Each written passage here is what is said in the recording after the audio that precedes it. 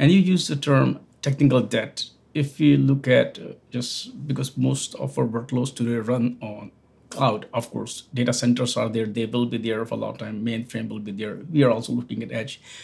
If you look at this whole sprawl of course, architectures, platforms, what do you mean by technical debt? Technical debt is almost like a catch-all phrase.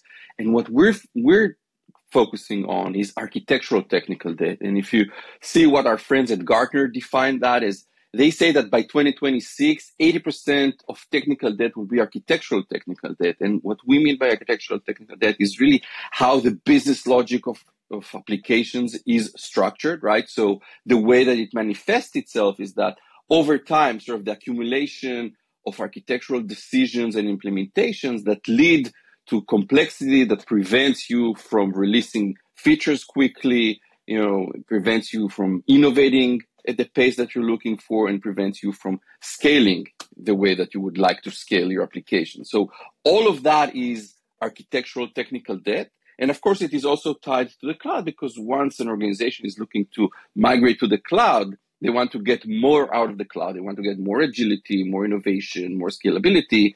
And the architecture is what's preventing them from doing so, right? So that's kind of also how architectural technical debt is also tied to how you can get more out of the cloud, right? It all has to do with the architecture of your applications.